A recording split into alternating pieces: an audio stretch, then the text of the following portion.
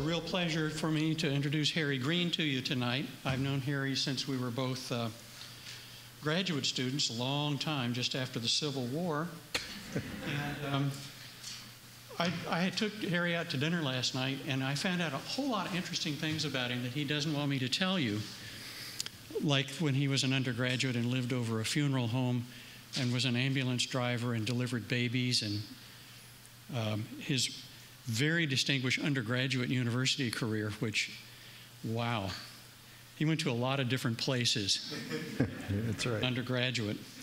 But one thing that Harry always had was an interest in herpetology and in snakes in particular, and he actually published 2 scientific papers when he was still in high school, and then 4 papers as an undergraduate, and he's continued to publish papers and books ever since, including a very popular book on snakes, which was given the Penn Literary Award and a New York Times 100 Notable Books of the Year it was published.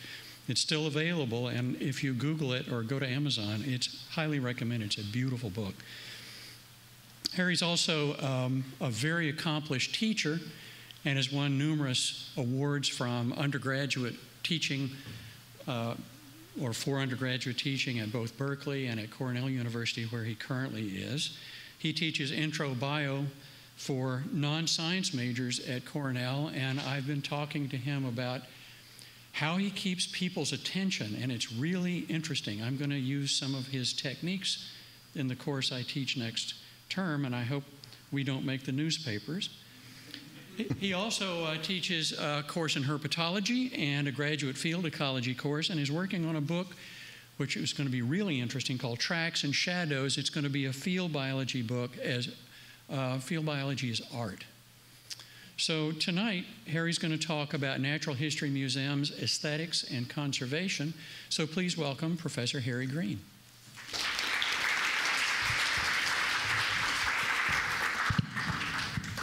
Thanks, Bill. So sounds okay?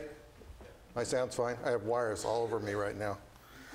All right, well, thank you very much for having me. I am going to talk to you about natural history museums, aesthetics, and conservation. And here's where we're going to go in the next few minutes. Next several minutes. I'm going to first just talk just a little bit about the meaning of these words, museums and specimens, so we can sort of ground what I'm going to talk about in the context of this whole museum theme year here at the University of Michigan. Then I'm going to pose the question, why should we care about nature? This is a question I'm acutely aware of since I mostly work with venomous snakes, and not everybody cares about venomous snakes. So it's been something I've thought about my whole research and teaching career, how to get people to care more about unpopular organisms. I'm going to talk about a distinction that the famous, renowned German philosopher Immanuel Kant made between beauty and sublime. And then I'm going to combine that with Darwin's insight about evolution as heritage. We usually think of Darwin in terms of natural selection, but I actually think his other sort of main insight, the idea that life has a history and that there's been descent with modification, is perhaps even more profound. And so I'm going to talk about combining Kant's insights about aesthetics with Darwin's insights about descent with modification. I'm going to illustrate my points, first of all, with a somewhat extended conversation with you about frogs. And I'm going to end by talking about my favorite organism, snakes. So that's where we're going in the next 45 minutes or so. All right.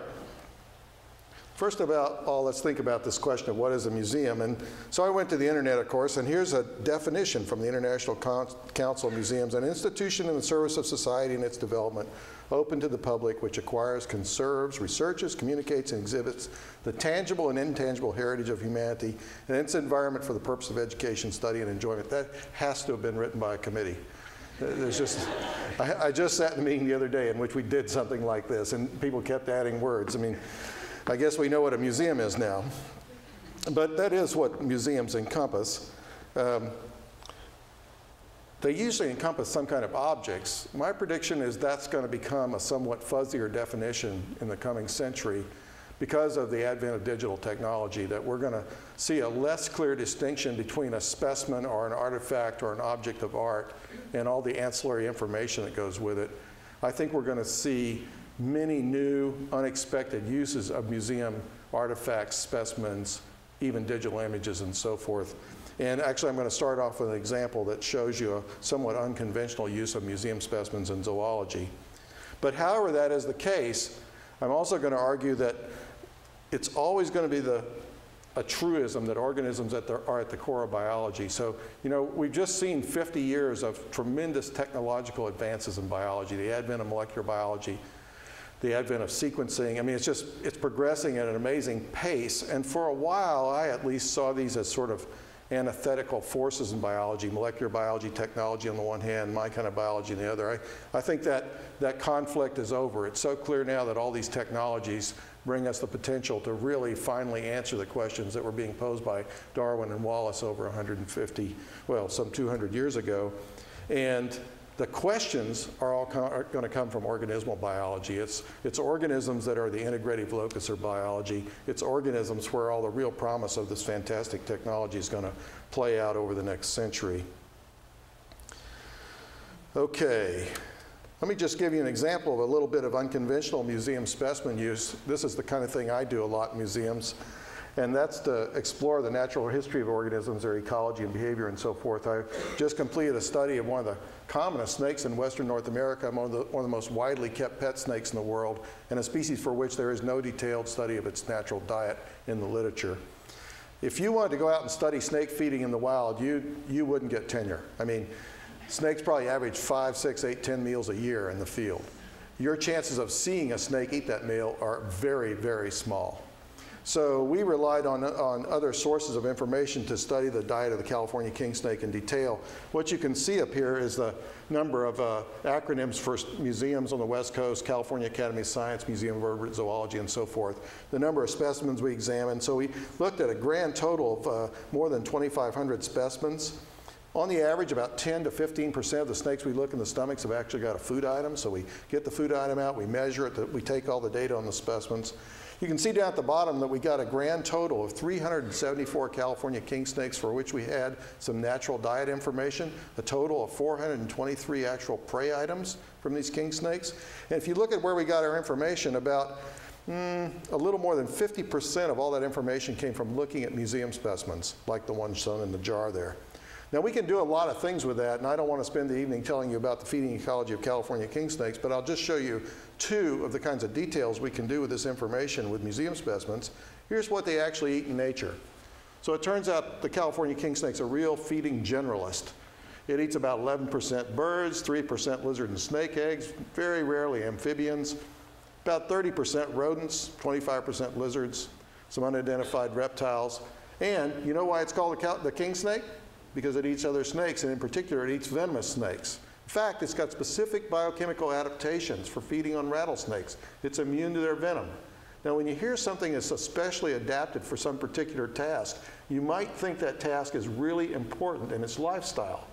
You might even think that rattlesnakes would be a common prey item for California king snakes, given that they have this indisputable adaptation for feeding on them. Well, we found about 28% of the overall diet was snakes, but only about 22% of those snakes were rattlesnakes. That is, about 6% of the overall diet of this species in nature is a prey type for which it has very specific adaptive modifications. It's sort of puzzling that would have this adaptation for something that's actually not very important to it in the sense of prey frequency. I'll show you just one more thing we could learn. We did many analyses using a data set so large, but we had enough data that we could actually look at seasonal variation in different prey types. So if you look at these color-coded things here, there's one peak where mammals become very important in May. That's probably when there are lots of nestling California voles and other small rodents out there in the landscape. So mammals are only important in the diet in one small part of the year, but they're very important in that part of the year. You can see a couple of, you can see 3 peaks in the orange line. So what happens with this snake diet? It's as if they eat snakes when nothing else is available. Okay? Snakes are almost like they're potatoes. You know, they sort of go back to snakes when birds aren't there, when lizards aren't there, when mammals aren't there. Okay? This is just a small part of what you can do using museum specimens in an unconventional way. I, however, want to talk about a somewhat broader problem, which is, why do all this? I mean, why should anybody care about us doing this stuff? Or why should I, as a biologist, or to put it a little differently, what might the things I do as a biologist who works in a museum, how might that information apply to broader problems in society, and especially to the problem of biodiversity loss? So that's what I'm going to talk about tonight. And let me pose it to you by showing you one of the most beautiful animals I've ever seen in my life. Okay? I took this picture about 5 years ago in central Brazil of a large pit viper called an urutu. It's about 3.5 feet long. She probably weighed about 2 pounds. Stunning black and silver white color pattern where you go around a turn in this red dirt road in the Cerrados, these tropical savannas, and there's this big, beautiful pit viper crawling across the road. You stop the car, get one picture off. She snaps into a defensive coil. You get closer and look at her more closely, take some more pictures, and let her go on her way. I mean, I was stunned. I will never forget this the rest of my life. It's one of the most beautiful animals I've ever seen in the field. And here's what Charles Darwin said about it.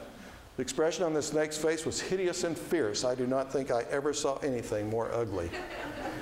So clearly Charles had a long way to go in terms of appreciating snakes. And that's the question I want to ask. Does something have to be beautiful in any kind of conventional or traditional or widespread sense for it to have aesthetic value, for us to care about it, to appreciate it?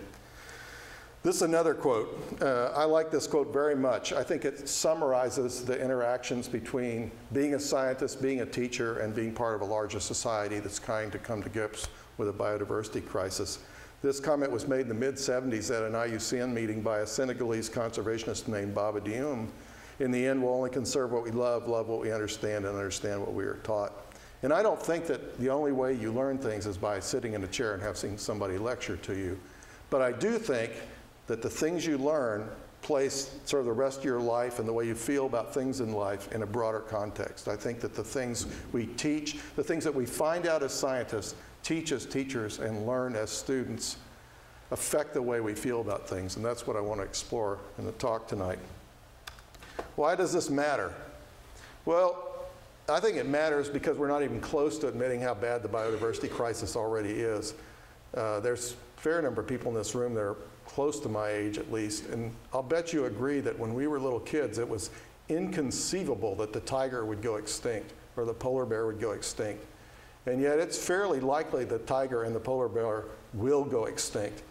I mean, I'm sorry to say, but it really is quite likely that it's already too late for the polar bear and the tiger. Okay? It's a very serious scene. I'm going to illustrate it here with an amphibian because I'm a herpetologist. This is called the golden toad, and it used to be abundant in the Monteverde Cloud Forest Preserve in Costa Rica.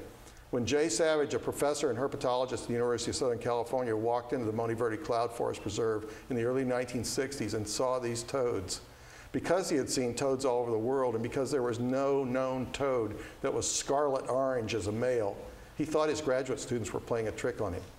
He toyed with the idea that his graduate students may have actually painted the male toads to trick him. And grad students do things like that occasionally. Things have been done to me almost that harsh. But they weren't hoax. It was a dramatic new species of toad. It was abundant. It was named Bufo peregrinis in a paper in 1965. By 1990, it was extinct. It had disappeared from the earth. And it didn't go extinct as a result of human persecution. It didn't go extinct because of a leather trade. It did not go extinct because of the pet trade or over-collecting. It did not go extinct because people eat it. It went extinct without us even realizing it until after it was over. It went extinct almost certainly because of subtle changes in the cloud forest climate on the top of the ridge where it occurred. Its only home in the world, okay? It happened without us even knowing it. I think it's a sort of a stunning and very thought-provoking example of the crisis we faced. What to do about this? Well, it sort of matters whether it matters. I mean, whether or not, just how much we're going to do about this is going to depend on whether people care or not. And I think education is really huge in that. I think we're all teachers. I think a mechanic can be a teacher. I think you can be a teacher over your backyard fence talking to your neighbor. But again, how does it matter? How does it matter to teach people about animals? And that's what I want to talk about. Those kids on your left are looking at that Baba Dioum quote at the Bronx Zoo. On the right, you see a scene from the last Natural History of the Vertebrates field trip I led at University of California, Berkeley. The man who's got his head tilted and looking at his hands name's Javier Rodriguez, and he was my last PhD student there. And he was doing his PhD dissertation on the feeding ecology of gopher snakes. And on this class field trip, we just caught a hatchling gopher snake, and Javier has just gently caused it to regurgitate its most recent meal, which is a half-digested California vole nestling, okay? So Javier looks very serious in this picture. He's got one more data point, and he's thinking, well, I got to get it on my Pasola scales and weigh it, and I got to measure it. I got to write down that it was swallowed head first. I got to measure the little gopher snake before we let it go, so on and so forth. What I think is really interesting is the look on the woman with the glasses. Her name is Sarah Kim, and she's actually a doctor now. She's about 2 feet from a half-digested, recently vomited California vole, and she could not be happier. Okay? Look at the look on her face. Okay? She's been prepped for that moment. Okay? She's learned about how snakes eat. She knows about how the streptostylic quadrate and the liberated mandibles and so forth work on a snake's head, and she's just seen a little vignette in natural history, and she couldn't be happier. Okay? So, why is that true? Well, let's talk about Immanuel Kant for just a minute. And I want to tell you that I am not a philosopher. When I first read this Keister paper, which is where I read about this distinction between beauty and sublime and its application to biodiversity, I thought maybe if I was going to talk about this, I should read some Kant. So I actually checked out a translation of Critique of Judgment, and I got about 2 sentences into it. It's just not for me. I can't do it. I really am a down in the trenches field biologist, and so what I'm going to say about Kant is really based on this paper by Ross Keister. I did publish a subsequent discussion of some aspects of this, and if you're interested in this overall application of this notion of beauty and sublime to biodiversity and you'd like to read these papers, if you just send me an email at Cornell, I'll send you PDFs of the 2 papers. Here's what Kant said. The beautiful concerns the form of the object, which consists in the objects being bounded. That's a translation, of course. But what he means is beauty is a property of an individual object. It's basically perceived without context. Sublime, on the other hand, is formless and unbounded, strikes the imagination in a particularly powerful way. That is, it depends on information. It depends on context. And I want to illustrate that for you with 3 inanimate objects before we talk about applying this distinction to biodiversity. These 3 objects happen to be perhaps my 3 most precious possessions. I think they're all either neutral to you, or in the case of the Winchester, maybe you find it a really, really ugly object. But let me tell you just a little bit about each of them. The middle object is a rolling pin that my grandfather carved out of a single block of white oak in East Texas in 1921 as the only Christmas present for his new bride, my mother. Okay, they were dirt poor East Texas farmers, and that was her Christmas present. And my grandfather made it with his pocket knife, and I own it now. The blue book is called Bombers Across. It was written by a B-24 pilot in World War II. My dad was a B-24 navigator, a 24-year-old Air Corps navigator, and he sent that book with his 24-year-old penciled annotations in the margins back to his parents in Endicott, New York, so they would know what he was going through as a crew member on a B-24 over Europe. And I found this book after my father died. So imagine being able to read your father's handwritten 24-year-old thoughts about tragedy and fear and war and so forth when you yourself are an aging veteran and you never asked your dad about any of these things. The Winchester is a little, maybe a little trickier. It's certainly the most un-PC gift a Berkeley professor ever received from his graduate students. I'm quite sure of that. But I grew up in a rural Western environment where guns were not objects of evil in cities, killing people in drive-by shootings, but were tools that you were taught to use properly and safely by your grandfather and your uncle and so forth.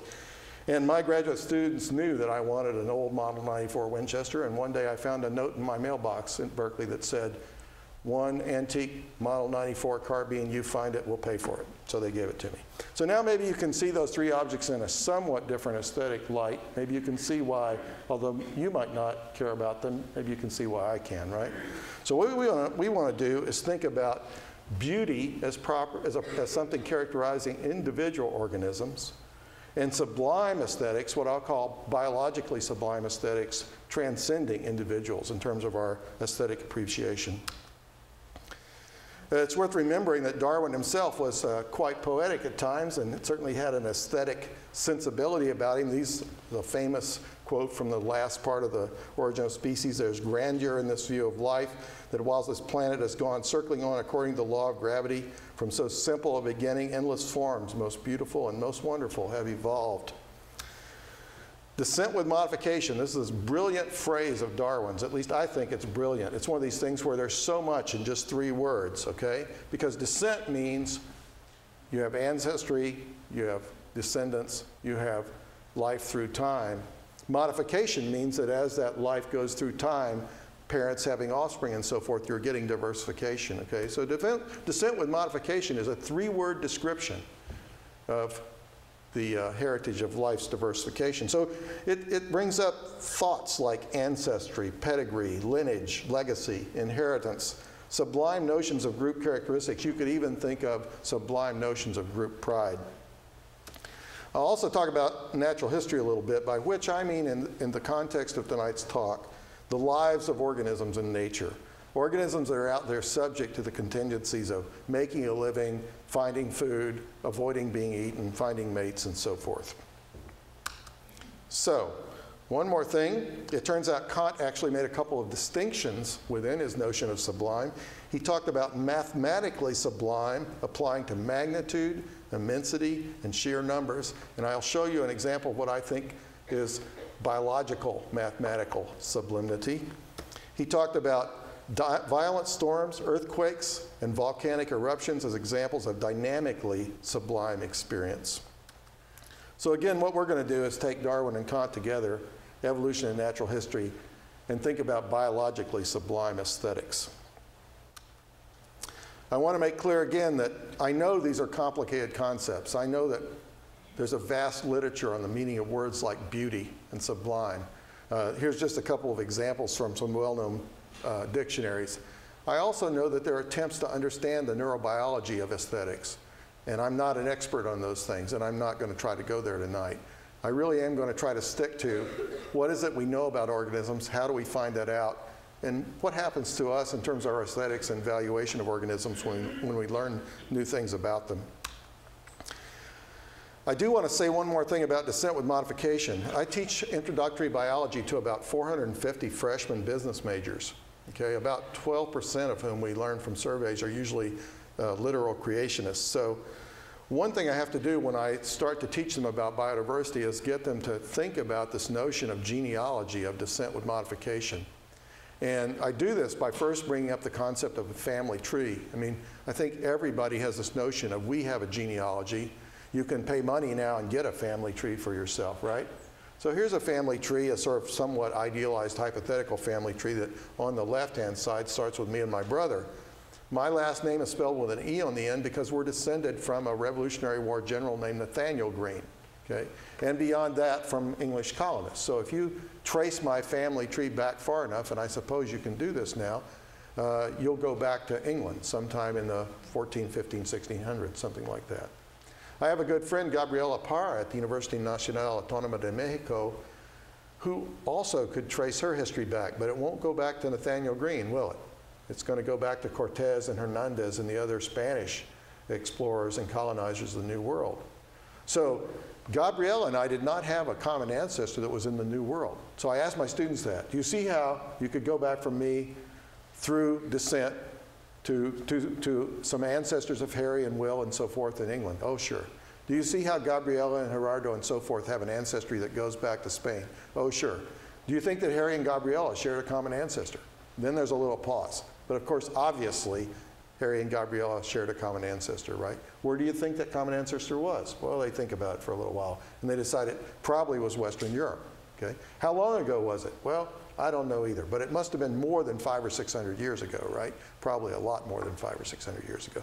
So we get them used to this notion. I point out that with family trees, the convention is that the present's on the bottom and the past is on the top. The names of the sort of living taxa, so to speak, the living kinds of organisms are names of people, and they go back through family lineages in time. And then I just flip to a phylogeny, an evolutionary tree of vertebrates and their closest relatives. And just as is the case with people, these trees reflect the special heritage of lineages. Now we have the present at the top and the past at the bottom. We have kinds of organisms as the branch tips and their ancestors as the nodes where the branches meet. And we can see that each lineage, this is sort of a hierarchy of relationships, and we can see that lineages reflect the presence of four legs, the presence of a vertebral column, the presence of a mouth, and so forth. These are all lineage characteristics. So that's one of the two frameworks, descent with modification, in which we want to think about aesthetics of living organisms. Let's look at some frogs now. I think that if you went to Kmart, this is always my idea of how to sort of sample the American public is, in terms of attitudes, is go to Kmart and ask 100 Kmart shoppers. And I think if you ask 100 Kmart shoppers how many kinds of frogs there are, they would probably first say 3. if they really thought about it. So there's water frogs, tree frogs, and toads. And then maybe there's different kinds of frogs on different continents. So maybe there's 20 or 30 kinds of frogs, toads, and tree frogs in the world. In fact, the number is growing almost weekly, but there are now more than 5,570 described species of frogs. And we know a fair bit about them and about their relationships. So on the left here, you can see a classification of all frogs. Frogs are placed in a group called the Anura, which means no tail. It turns out that all frogs belong to one of two basal lineages that diverged in the Jurassic. One's called the Liopelmatidae, one's called the Lalagobatrachia, which means the singing frogs, and so on and so forth. I just want you to realize that we know a lot about the relationships among these 5,570 species of frogs. And as you can see, they're pretty colorful. Maybe you can also see that I'm arachnophobic. Okay. It turns out, though, there's some really cool things that characterize all frogs. Essentially, frogs as a group are jumping machines. The origin of frogs was associated with a major reorganization of the bones and muscles of the back half of the body. When you look at a frog sitting still, it looks like there's a hump in the middle of its back. That's not actually the middle of its back. That's the end of its back. Okay? That's the end of its back and the top of its pelvis. And the pelvis of a frog, the ilia, which are one of the three pairs of bones in the pelvis, the ilia, which for us are these kind of broad, bumpy things that you can feel right here. In a frog, they're like long poles that go forward and articulate a joint on each side with a process that comes out from the last vertebrae. Okay, and so that's a movable joint. A frog's pelvis pivots on its spine like this.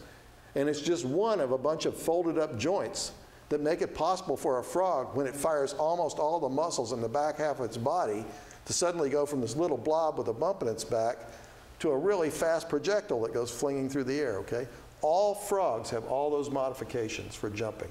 That's the key innovation of frogs in the sense of what characterized the origin of those animals. Now we've got almost 6,000 species built on that original body plan, and they've diversified incredibly. There are frogs that lay eggs on leaves out of water. There are frogs that give birth out of pouches on their back. There was an Australian frog until recently in which the female swallowed the eggs, her stomach shut down function, the stomach acted as a uterus, and she gave birth by vomiting out fully formed frogs. There is a Chilean frog, which this should make about half of us uncomfortable and half of us cheer. There is a Chilean frog in which the male ingests the fertilized eggs. They go into his vocal sacs, which are normally used for singing. They develop all the way to the full froglet stage in the male's pouch. So you have this phenomenon of a pregnant male finally. And he gives birth by vomiting up these little froglets out of his vocal pouch. Frogs do amazing things. They get big, they get small, they walk, they crawl, they fly in some cases. Some of them swim really well. It's all imposed on this fundamental frogginess. Okay, so I hope you never look at a single frog the same way, now that you've learned these things about frogs.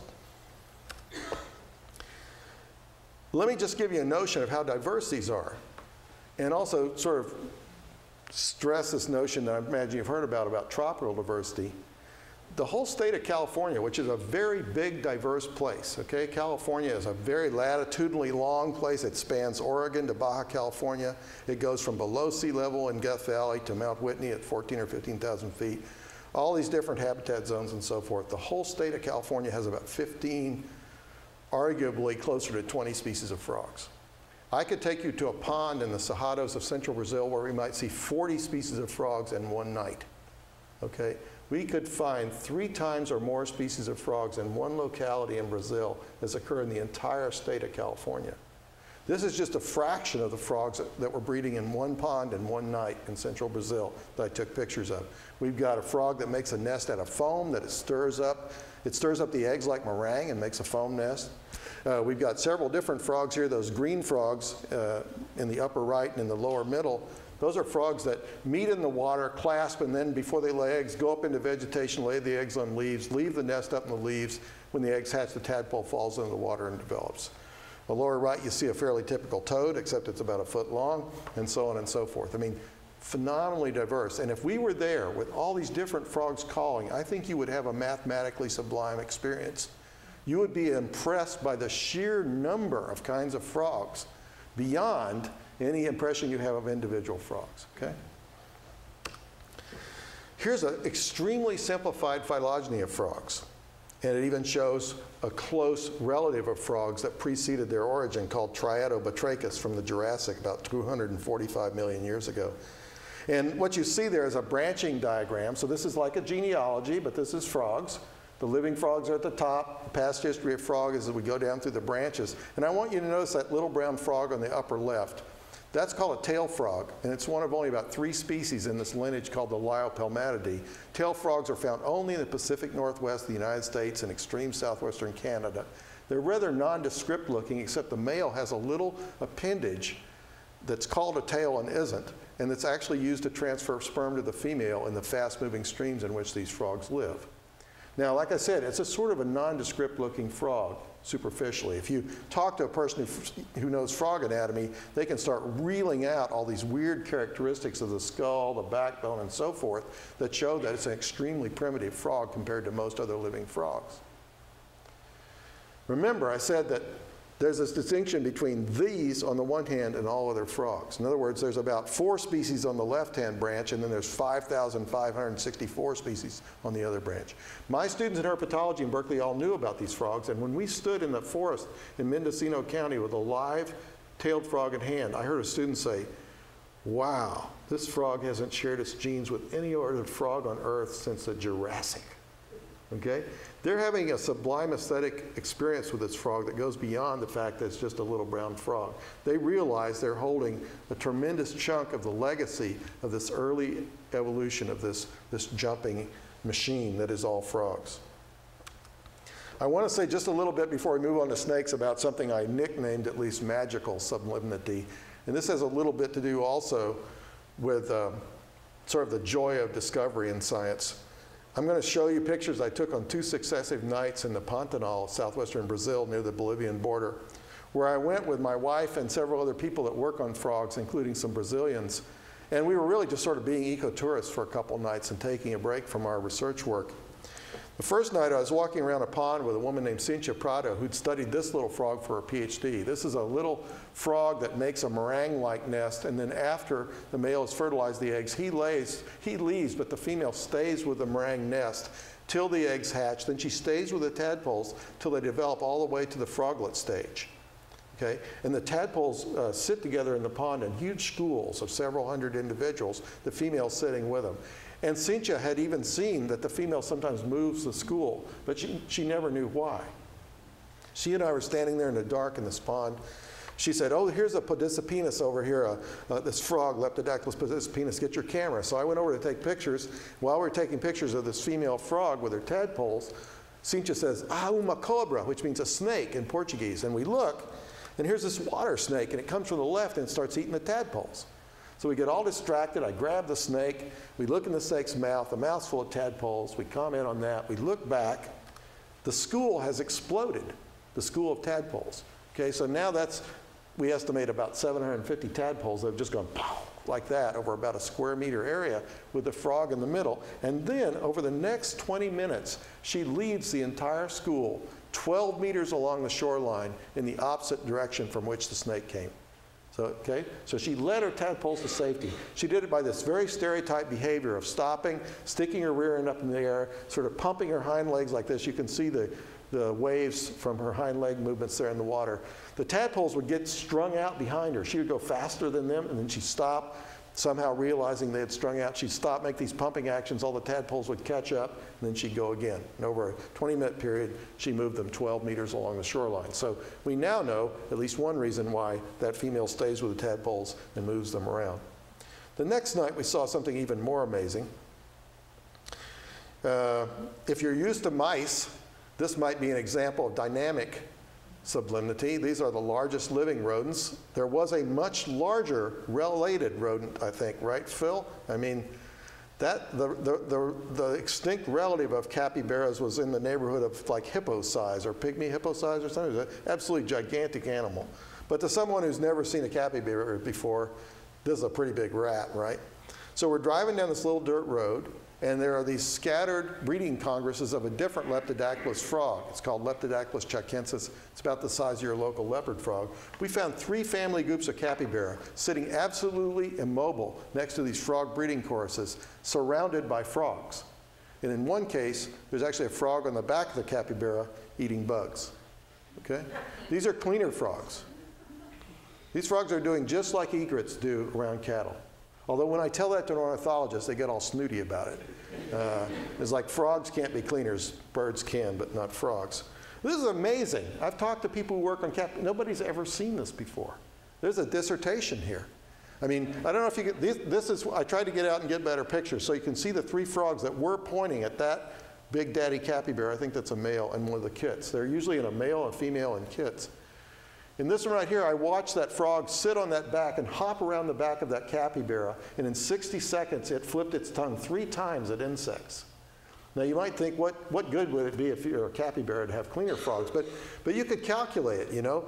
3 bugs a minute, 60 minutes, 3 cleaner frogs, 4 cleaner frogs. Now we're talking about 500, 600, 700 bugs an hour eaten by your cleaner frogs.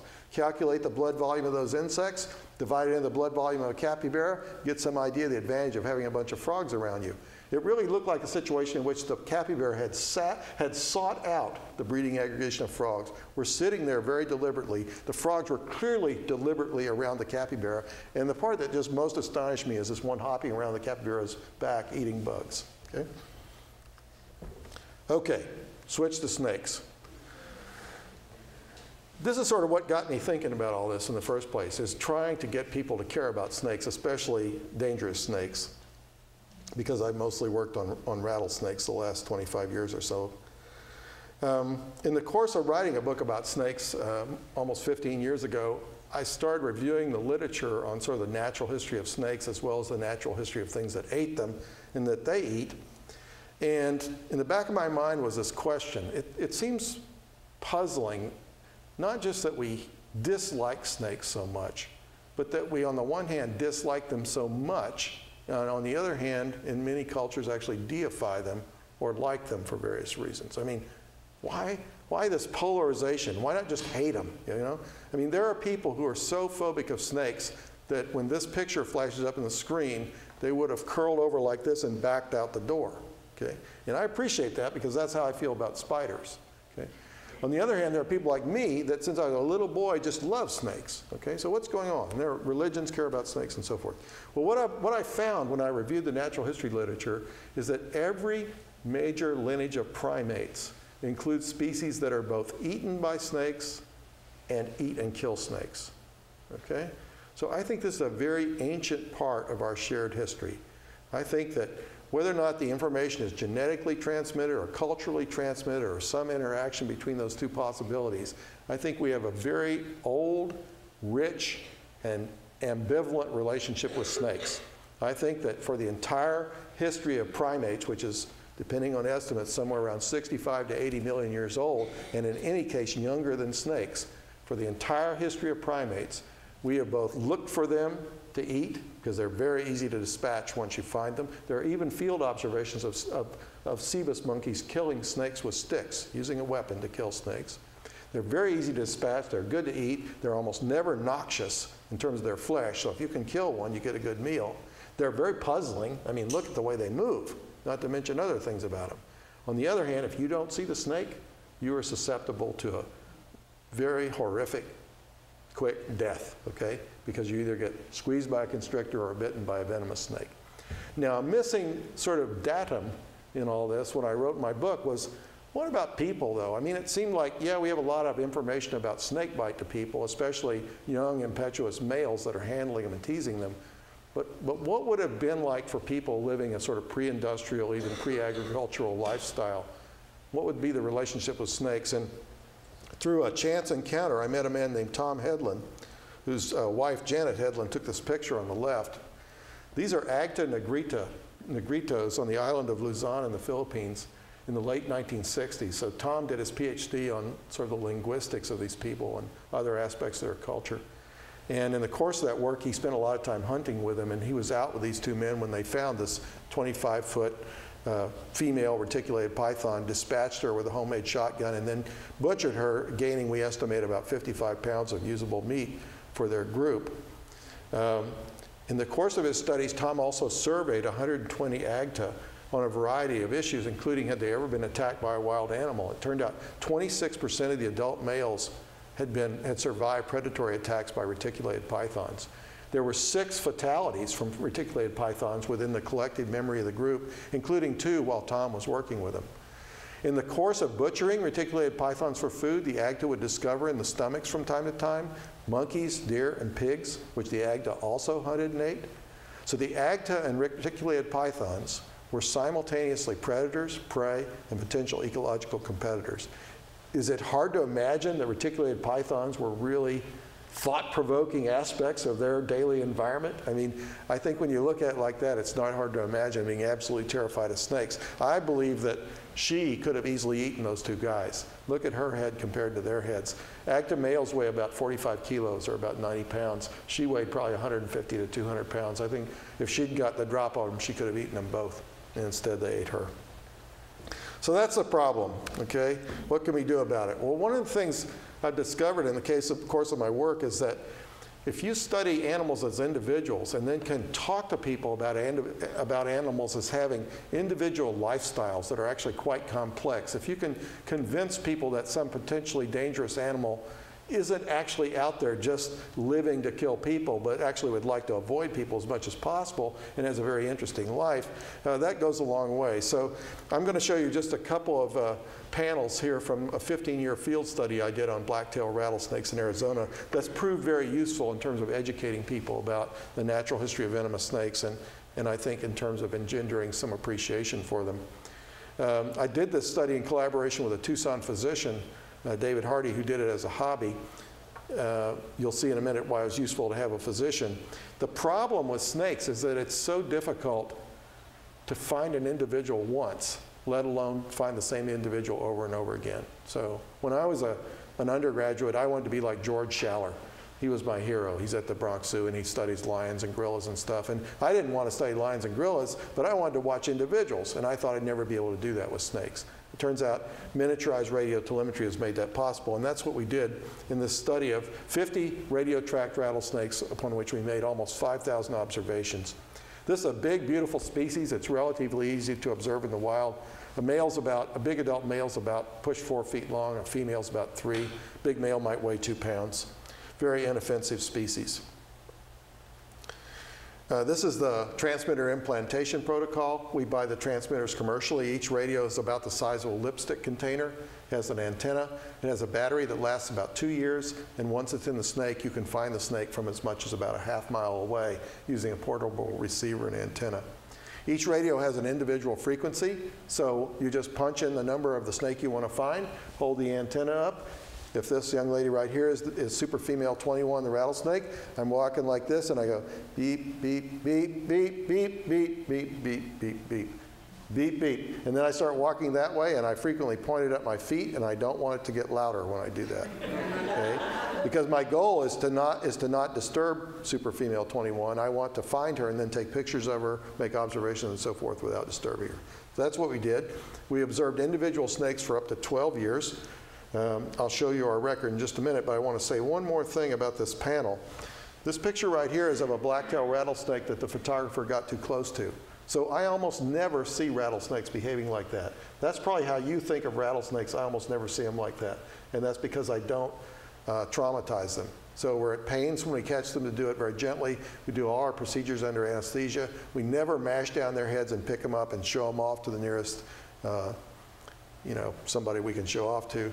We don't talk about how dangerous they are or anything like that. We're very nice to these animals. This is a rattlesnake that's afraid. Okay, this is a rattlesnake that's trying to tell you, you are making me extremely uncomfortable and I'm going to defend myself if you don't quit.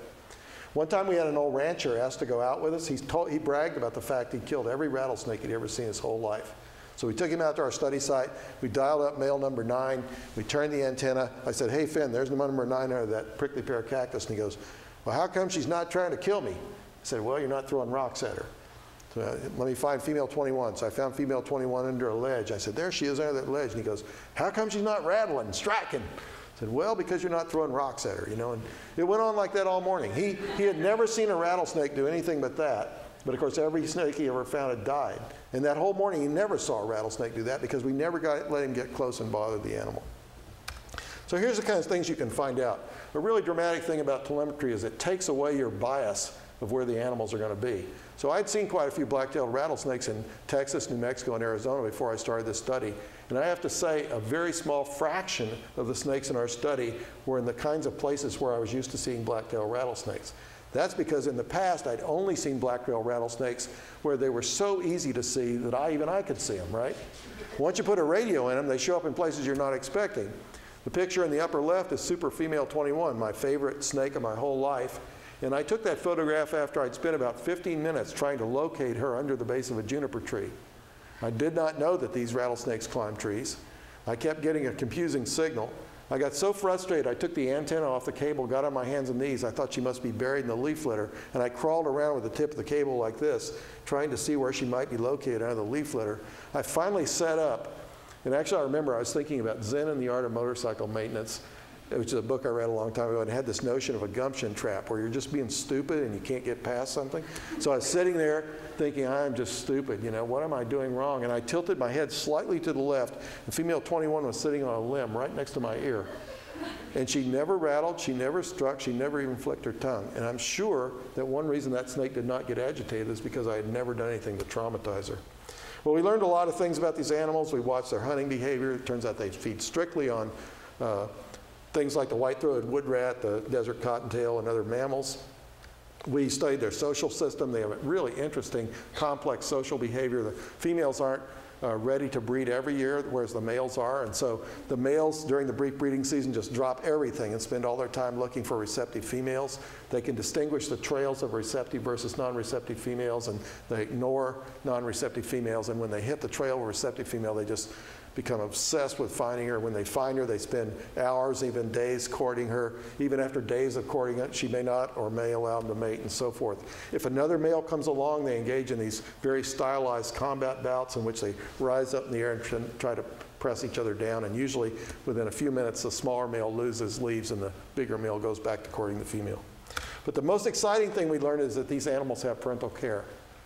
At this point, which was in about 1990 that we first discovered this, nobody knew that rattlesnakes, let alone almost all pit vipers, had parental care. It was widely believed that, like almost all reptiles, the female gives birth and takes off. So we were quite shocked. Well, let me back up and say the reason we discovered this is because the females are excessively shy when they're pregnant.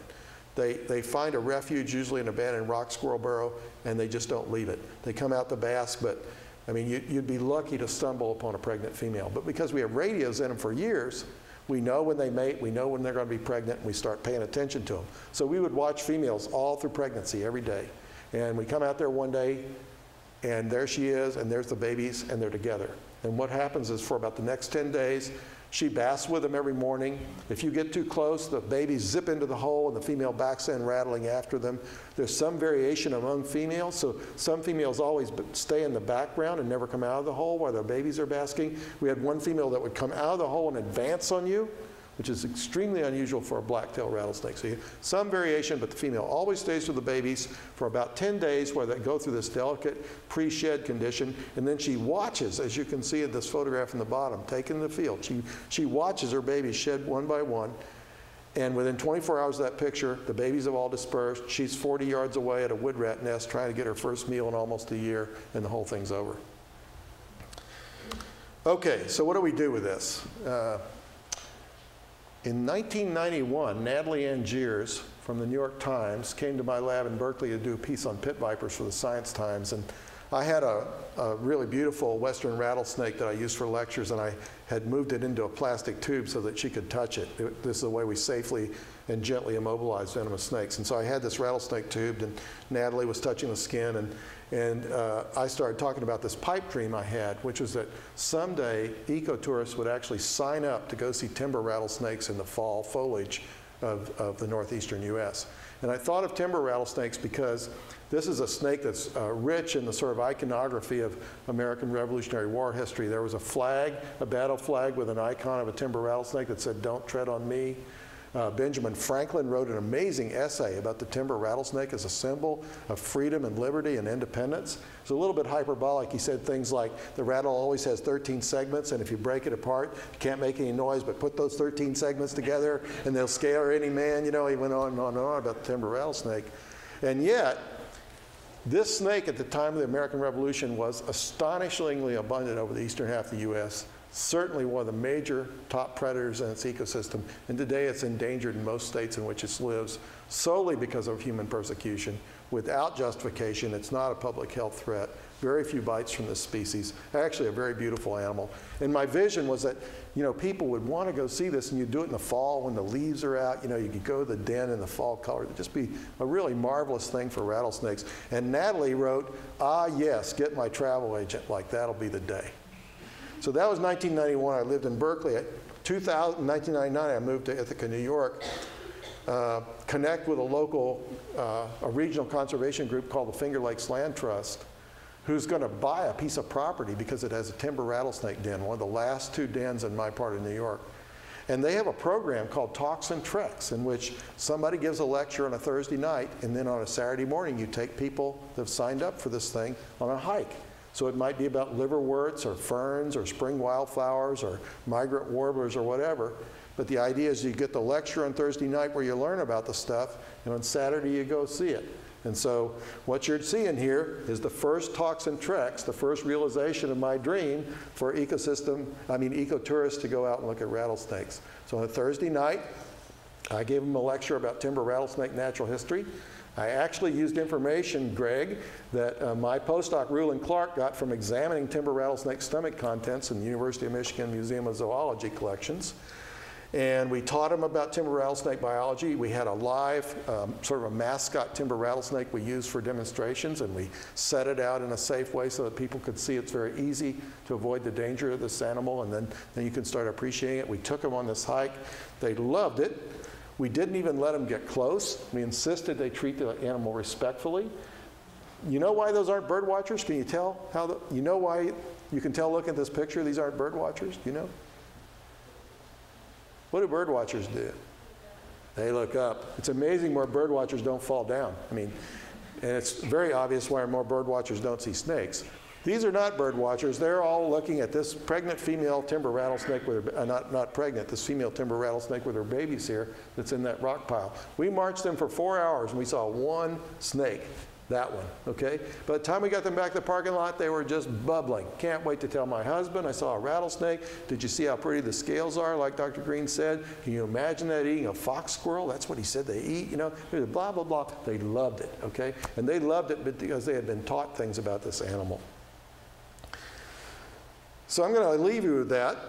I think the thing I want to say in closing, though, is that for people like me and Bill and Phil and all us biologists, we sort of come through graduate school and grow up thinking that the main reason we do science, besides the pleasure it gives us, is that we're going to contribute to this body of knowledge and solve these big questions. And that's all true, but I think it could be that either the most, or at least one of the most profound implications of what we do does not have to do with answering questions per se, but with giving people a broader context for appreciating nature. So thank you very much for your attention. I'll be glad to answer questions.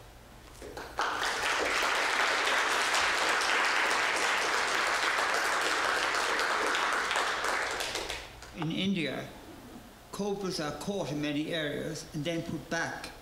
And some of the cobras get used to this being caught and put back, that they're not quite afraid of people in the same way. And there's also a cult of leaving among some Indians, that they leave the the snakes alone in certain areas, and depending where it is.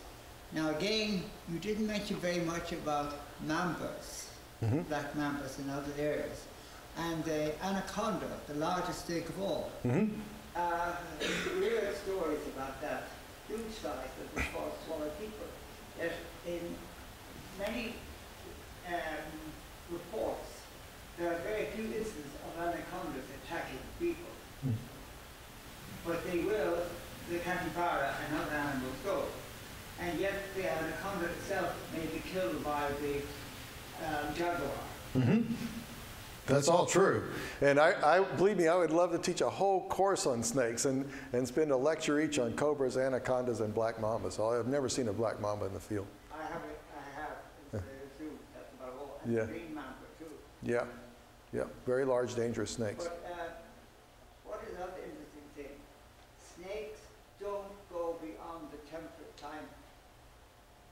very much. Now, for instance, in Europe, there aren't many snakes in the northern part of Europe. Right. And in my country, there are no snakes. Which is that? St. Patrick. Oh, Ireland, yeah. Uh-huh.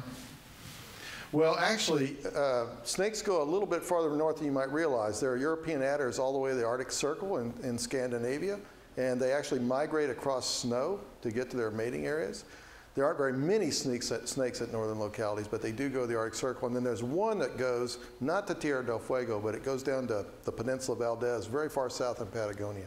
The numbers drop off, though, as you get farther south. Yes, in Tierra del Fuego, are there any snakes? No, there are lizards, but no snake. None at all. Some of my work deals with the evaluative relationships between the object and the whole. So sublimity is as much a relationship between the contained and the container as it is necessarily a reaction to one or the other.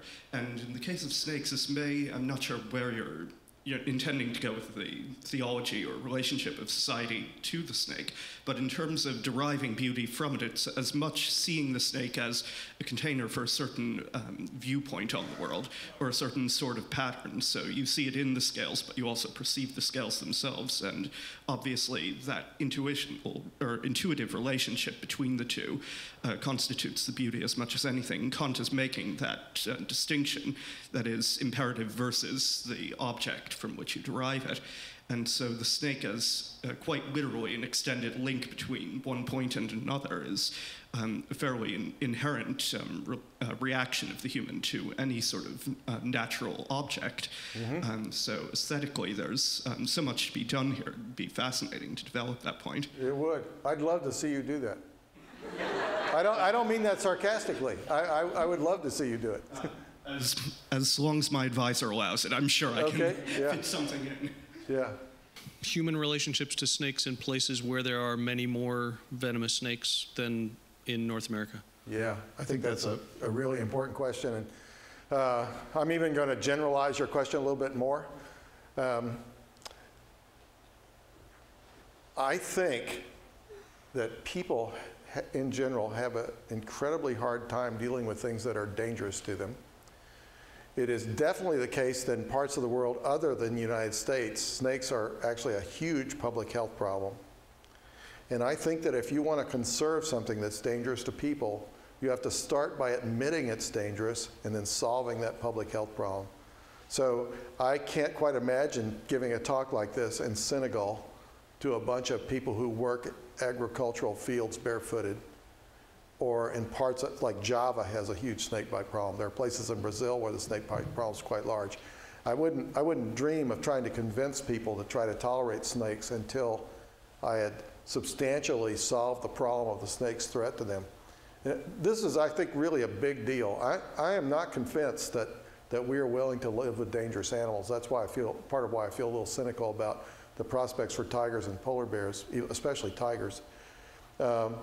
And interestingly, it seems like a lot of conservationists or a lot of environmentally favorable people, especially in the United States, think that the way to do this is to essentially not admit these animals are dangerous. So I'm going to tell you a tiny anecdote. I gave a similar talk at the University of New Mexico a couple years ago, and since their mascot is the lobo or Mexican wolf, I wanted to close my talk with a Mexican wolf. I guess I should have used a wolverine tonight, shouldn't I? But I did use blue and yellow. Did you see that for my... So I wanted a picture of a Mexican wolf, and I went to Google Images, and I typed in Mexican wolf, and I got about 30, and not one of them had a drop of blood in it. Not one of them had a dead ungulate in it. It was all these wolves that looked like my dog Riley, a Labrador Retriever, in terms of its relationship to nature, you know. So I wrote to a friend of mine, Dave Foreman, who's involved in southwestern wolf conservation. I said, Dave, I need a picture. I want a spray of blood on this muzzle. I want an elk rib cage in this picture. It's part of my purpose, you know.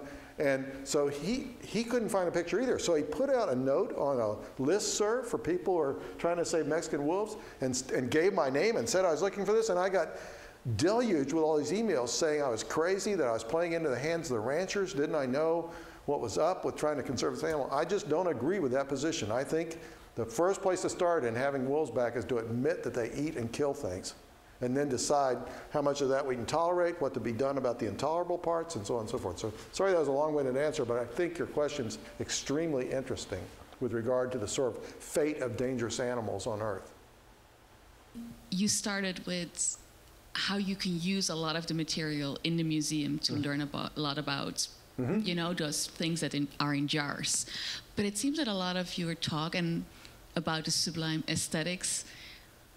When you talk about context, you see that context as mainly being in nature, but do you also see a role for museums to do something with their jars that could provide people with that more contextual view of? Right. Well, that's an interesting way to put it. So I think the simple, easy answer is to say, I think by studying the California king snake in jars, and then coming out with things that I can go use to talk to people about California king snakes or timber rattlesnakes or whatever. I'm basically using museums to go outward to people, right? But I think you're asking for more than that, aren't you?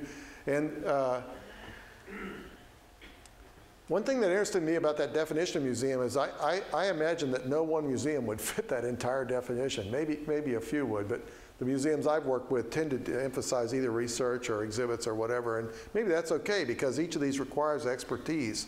You know, public education is not the same expertise as studying snakes in the field and so forth. So I guess what I envision is that, you know what I said about organismal biology being central, about organisms being central to biology, even in all this technology? I think the two kinds of academic organizations or units that I see as having the most potential for integrating science within itself and then integrating science outward to society are museums and field stations. Okay? They seem like sort of the locus of the organisms themselves in terms of us studying them. So I'm sorry, I'm not trying to avoid your question. I'm probably not saying more because I'm not a museum person who's actively involved in sort of taking it outward. You're welcome to tell me what you think I should do or what you think should be done. No, I mean, I invite you to. Can a zoo ever be sublime? Can a what? Zoo? A zoo? Yeah, You mean like a zoological garden? a zoological garden. Could you have a sublime experience in a zoological garden? Yeah, that's a pretty interesting question, isn't it? Like, meow. I am personally defensive of zoos. I think that captive animals are ambassadors for the wild. I think we should try really hard to create environments in zoos that give animals a naturalistic lifestyle and a naturalistic context. I don't think that elephants should be in concrete paddocks with chains around their legs, and I think actually within a very few decades you'll never see that in the zoo again, okay? But I also think, I have a hard time imagining how do I go to an inner city kid in New York, say in the Bronx, and telling him, I want you to be okay with tax dollars, resources, and so forth going to conserve the tiger, and I get to go see tigers because I'm relatively wealthy and I have an academic job, but you just get to see them in books. I can't get over that, okay? That's the biggest single reason why I still think I'm okay with zoos.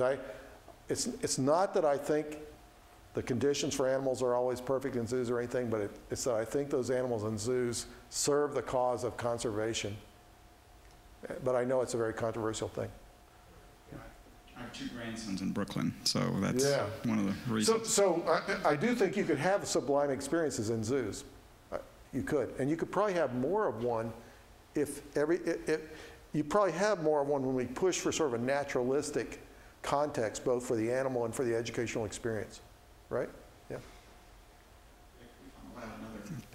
Tell us about the origin of venom. Where does it start evolutionarily and so forth? The origin of what? Venom. Venom, oh boy. Well, that's actually quite controversial right now in terms of specifics. But there are some things that we can be sure of. Venoms are cocktails of enzymes. They're derived from digestive enzymes. To some extent, some of the components are homologous, that is to say, based on shared descent from even pancreatic enzymes. The glands in a snake's head that produce the cocktails of venom are homologous with salivary glands, so that's what they're derived from.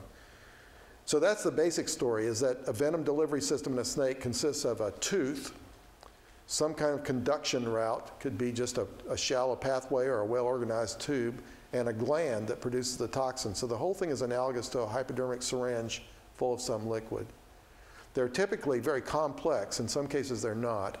They often include both digestive properties and immobilizing properties. The two main groups of dangerously venomous snakes, cobras on the one hand, vipers on the other, tend to either concentrate on immobilizing toxins in the case of cobras, or enough immobilizing and a lot of digestive in the case of vipers. And the end result is both these two groups, the cobra family and the viper family, can subdue and digest bigger prey than any other snakes. So the biggest food item I've ever recorded for any snake in the world was about 160% of its mass. And I know of 2 or 3 like that, and they're always in vipers. So imagine me eating a 270-pound hamburger without benefit of silverware and without using hands and swallowing it whole. That's what, and then only having to do that about 4 times a year. That's the lifestyle of a viper. It's amazing, an incredible thing. You want to know how they do it real quick? Yeah. This is really cool because you can teach even little kids about this. I've had a whole preschool class doing this. So the thing you want to remember is they do not unhinge their jaws. Okay? That's not true. I'm just amazed that even trained biologists talk about snakes, they don't unhinge their jaws. So here's the 2 key things. It's fairly complicated, but there are 2 key things. And once I explain this, I'm going to show you how to make a model with your own body that you can illustrate this with. And next time you see on Animal Planet, or if you have a pet snake or you know somebody, next time you watch it eat, you'll see what I'm describing.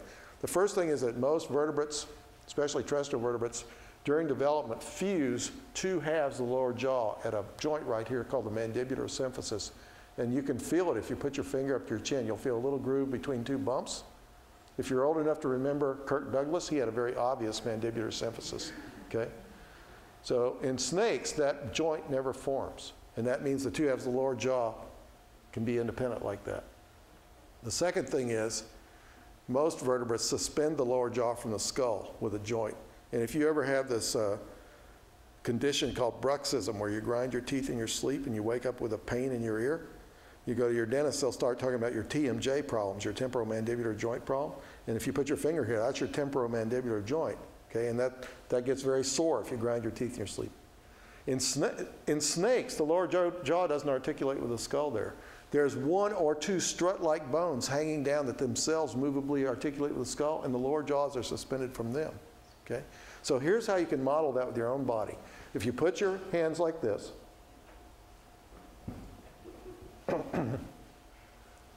now pretend you're a lizard head, and you open your jaws like this. Okay? This is your mandibular symphysis, your clasped hands. Your upper arms are the potentially free-swinging quadrate bones that are built into your skull because you're a lizard. And you open your jaws like this, and the biggest food item you can swallow has to go through this triangular hole right here. Okay? But if you're a snake of the same head length with no mandibular symphysis and free-swinging quadrate bones, you can swallow something that'll go through a hole this big. And what a snake does is not to pull the food item into its mouth. We used to say that, and then finally we thought, that's impossible. That little head can't move a rabbit. But then we thought, it doesn't have to. All it has to do is move itself. And so what happens, you can see this in films, the rabbit or whatever is being eaten just sits there, and the snake goes like this and walks its head over the rabbit. That's how it happens. It's a little more complicated, but that's the nuts and bolts of it. And you can explain this to little kids, and it's really funny to have about 20 preschoolers all going like this. So, yes? What's your favorite species of snake, and have you ever been bitten? Okay. She asked, what's my favorite species of snake, and have I ever been bitten? And I will answer in reverse order. So I was bitten by the 3rd venomous snake I picked up. It was a copperhead. I was 17 years old. It was not a very serious bite. I actually concealed it from my parents for years. And so I basically learned my lesson. When they do studies of snakebite epidemiology, they distinguish between legitimate bites and illegitimate bites. A legitimate bite is an illegitimate bite is one that happens because you purposely interacted with a snake. And that's, oh yeah. And so illegitimate fights in the United States primarily happen to males between the age of 16 and 24, often when they've been drinking. And it's, well, never mind.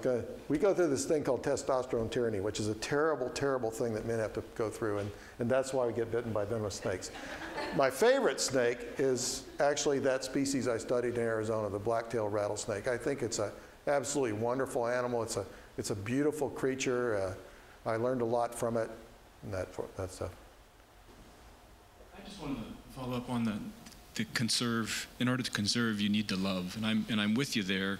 Myself, I can go with the issue of, and by understanding and being fascinated and having the wonder of observing, you can get that love and you get that wonder and you conserve. But what about those people in society that access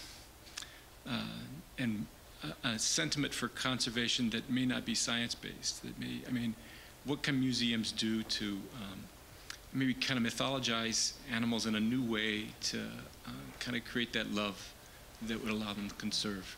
I mean, I'm just wondering if there's another way to access the people that aren't so science-based for finding that love. For love? Yeah, love of the animals, and therefore to conserve. Because I mean, it's got to be driven by that. It's you know, rather than kind of, oh, we can figure out some medicinal uses of this plant or this frog or whatever. We can look at it scientifically like that, or we can argue for some kind of humanistic drive behind it. And I'm just wondering what parts museums might be able to play in just kind of creating that new place of wonder for those people that aren't scientifically trained. When you work with your preschoolers, do you like kind of present other kinds of ways of appreciating that sense of love so that conservative values can be instilled in them, other than just look at this?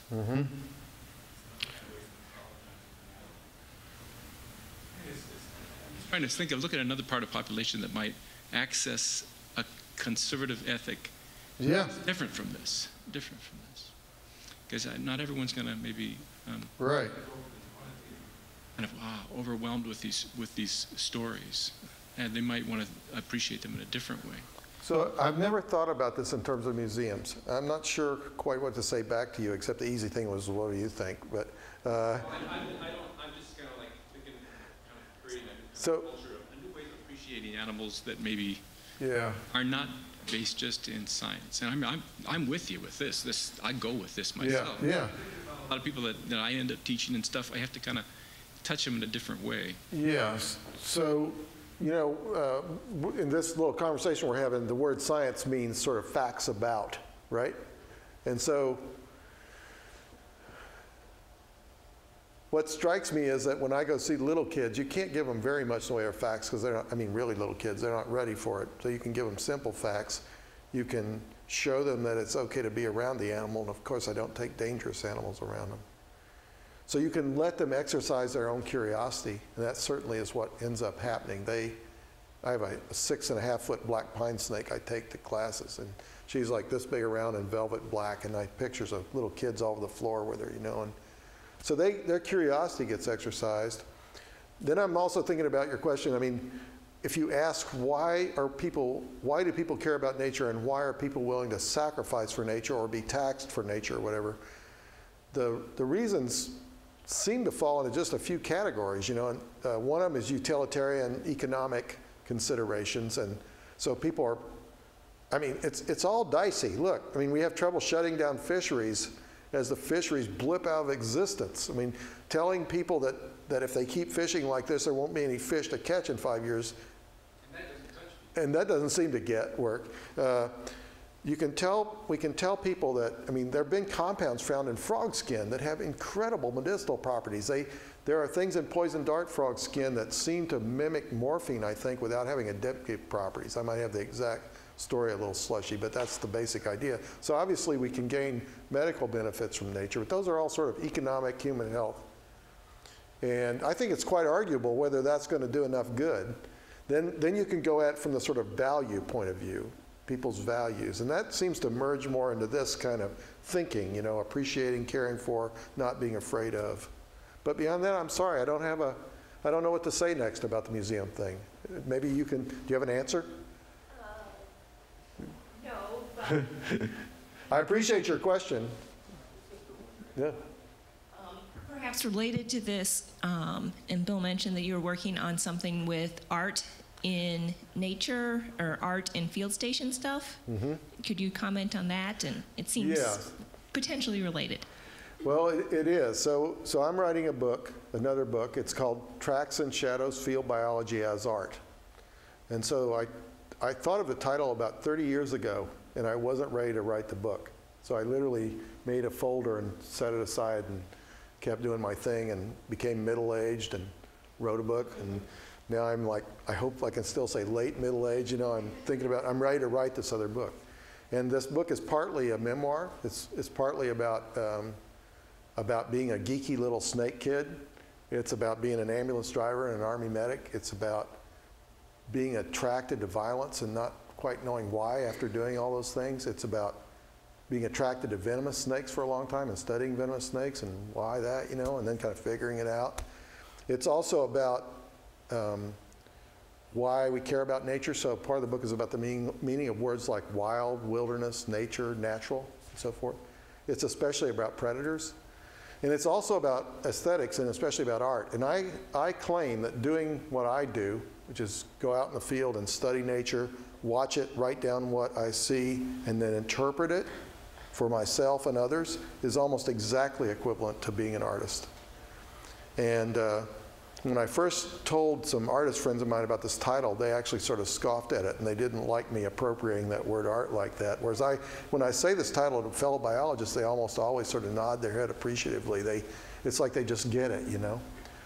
Well, then I found out that actually, if you go back to some of the earliest known art, which is cave art from more than 30,000 years ago, some of the rock art, the really old rock art, is sort of what we're used to seeing, sort of surrealistic, iconographic, sort of, you know, it's stylized. But some of it is precisely beautiful, realistic drawings of things like courtship behavior in lions. I mean, they've taken a guy, Craig Packer, into this cave. He's an expert on lion behavior, and showed him these drawings, and he's like, oh yeah, look, the male is crouched down lower than the female because he's trying not to threaten her, you know, and blah, blah, blah. I mean, whoever made these drawings, they're 35,000 years old, was quite obviously trying to precisely recreate something they'd observed in nature. So I would maintain in that instance, art and natural history were in fact the literally same activity. Does that make any sense? So that's what I'm trying to do in this book, is sort of work through what it means to do natural history, both in terms of the importance of natural history to society in the outer world, but also in terms of what the doer gets out of it. So it may not, I hope to make sense of it, but by the time I finish the book. So let's thank Harry for a really great talk. Thanks. Appreciate your attention.